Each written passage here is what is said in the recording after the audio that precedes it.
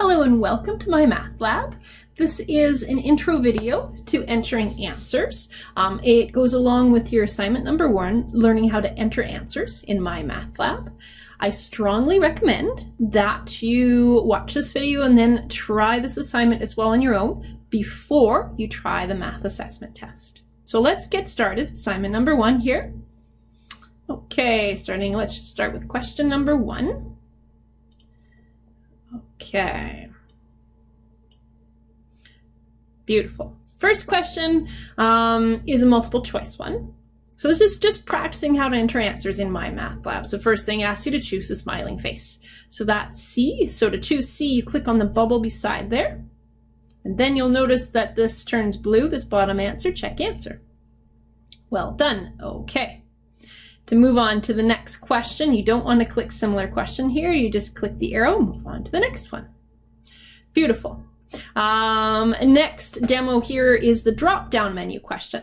To get credit for a question, your answer must be correct. So notice I just hit the down arrow and I get a list here of 2 things. You don't want to leave a blank. That's going to be marked as incorrect. You need to choose an option. So correct is the correct option.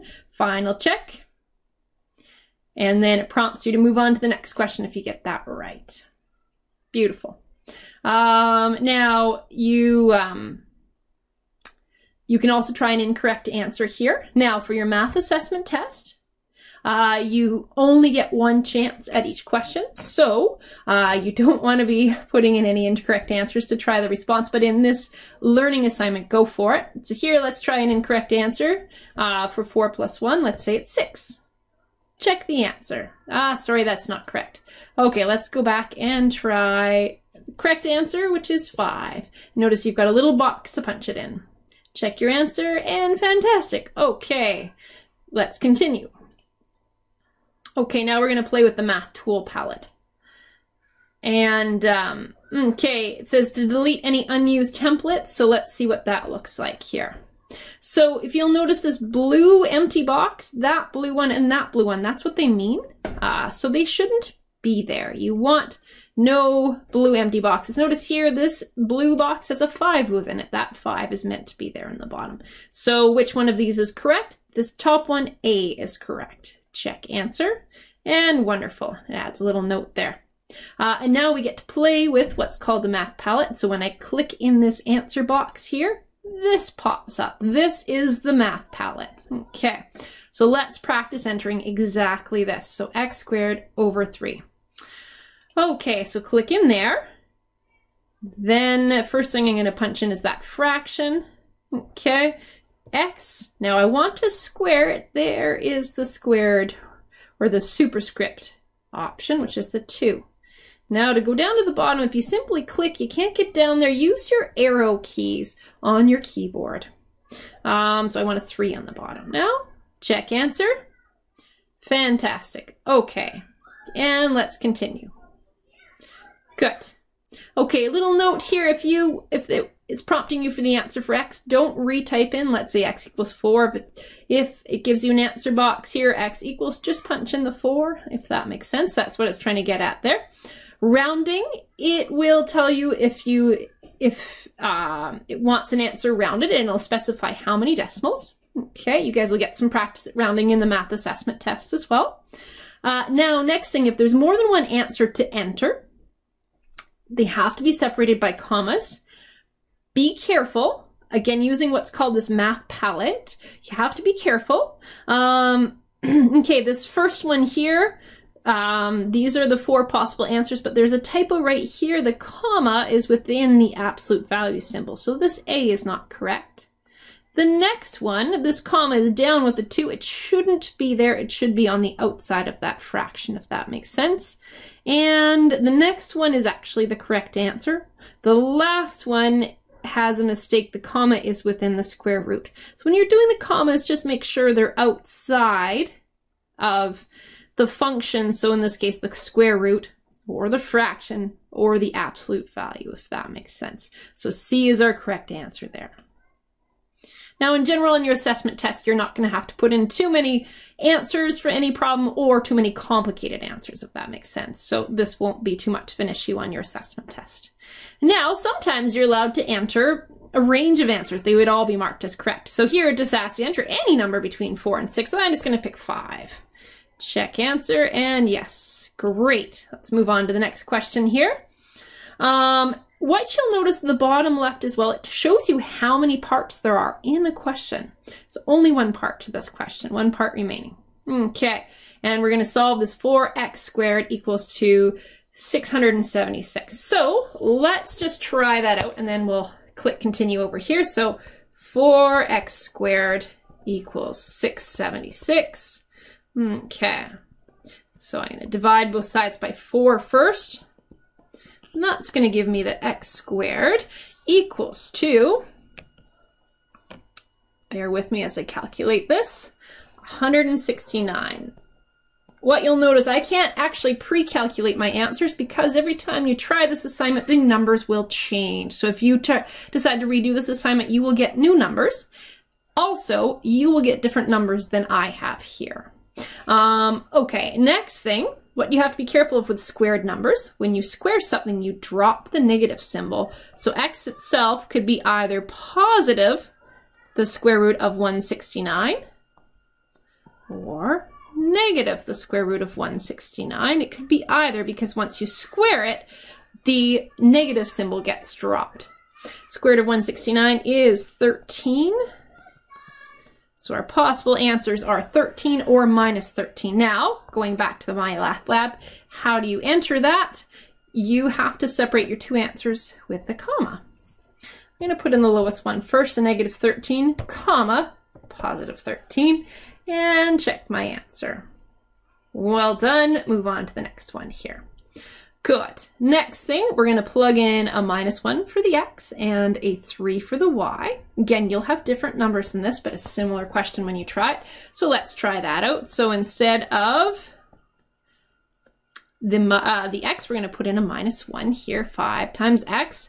Now times y to the power of 4. So for the y, it's going to be 3 to the power of 4 plus 8 times y, and y is 3 again.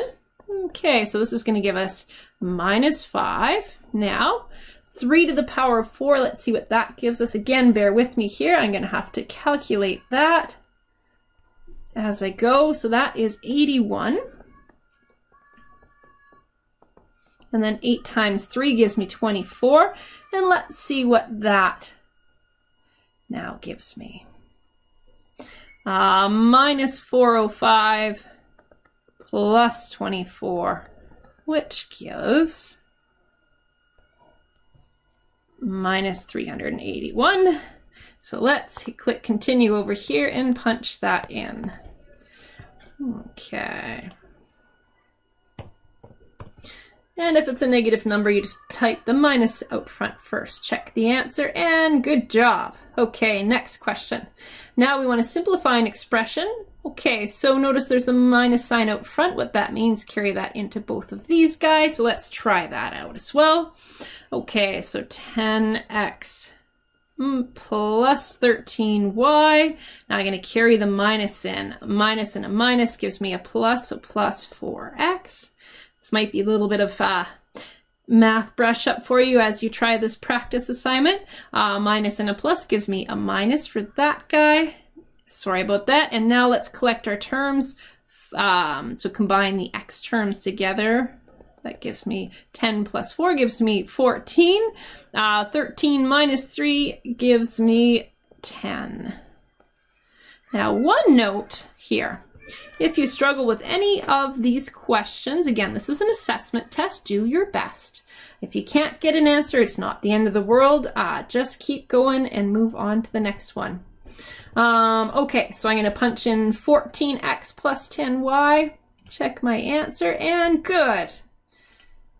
Next question here. 2 to the power of -2. Okay, so 2 to the -2. What that really means, again, a little bit of a brush up here. If there's a negative exponent, that means it's on the bottom. Okay, and 2 squared is 4. Type as an integer or simplified fraction. Let's put this in fraction form, so that's 1 over 4. So if you click here, it gives you the option to put in a fraction. So 1, use the down arrow over 4 and check my answer. Next question, beautiful. Okay, now this guy we need to solve for p. Let's go forward and try that. So a bit of algebra review here. So again, this pre-assignment might help you a little bit get going with your assessment test. Okay, so now we need to solve for p. Again, do your best on the assessment test. So now I'm going to divide both sides by r for starters. Get that guy out of there.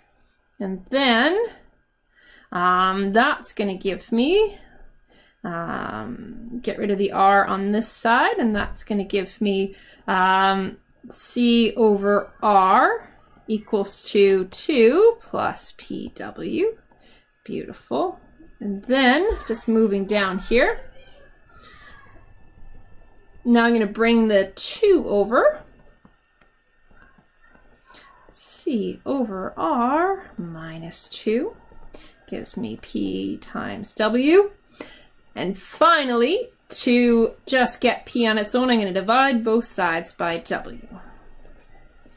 So p is equal to c over r minus 2, all divided by w. So let's try entering that in. That is quite the thing to enter in.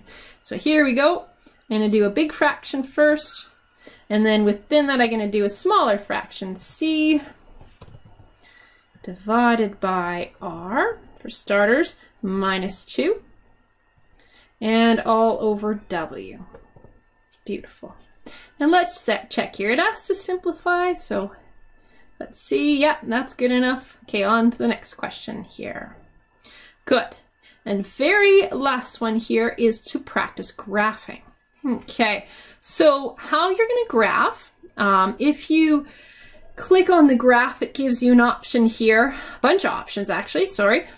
We want to use the second one, the line tool it's called. And to draw a line, you're going to need to put 2 points on the line.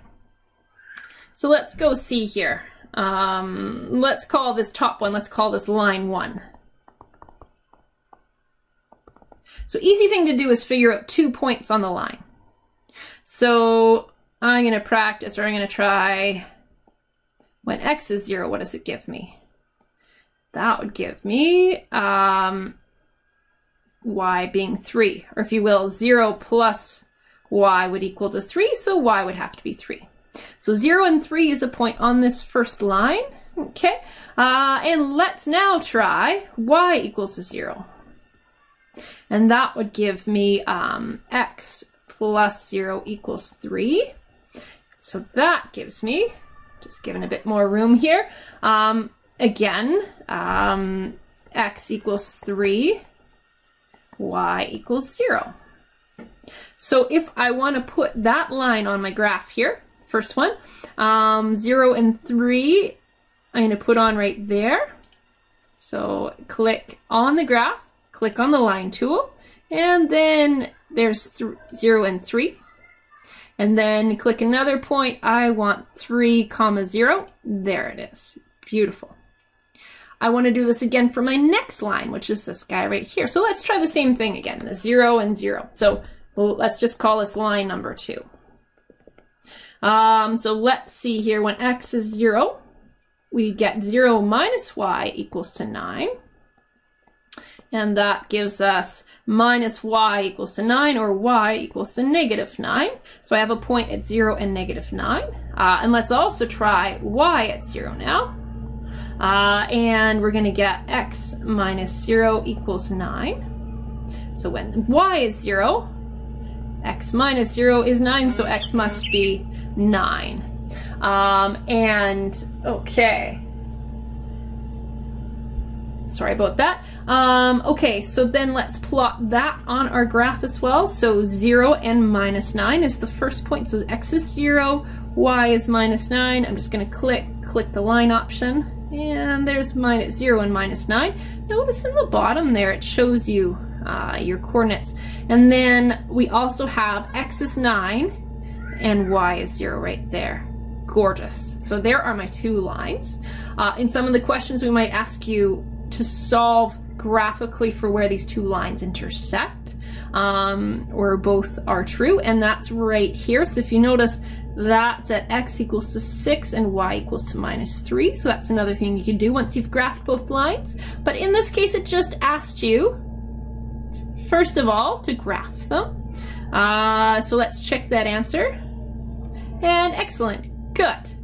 Now it asks you, what is the solution? Beautiful. So type an ordered pair. How do we do that?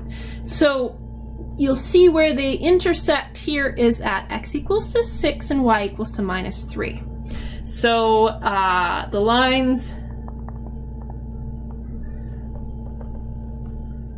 cross at x equals to 6, y equals to -3. Now, how do we write that as a pair? We write the 6 first and then the -3, and so we type it this way. 6 comma -3, and then check the answer. Very good. Good job. Okay, so that concludes this orientation. You guys should go try this on your own afterwards, and you can watch this video as you go. Do try this before you attempt your math assessment test, and good luck.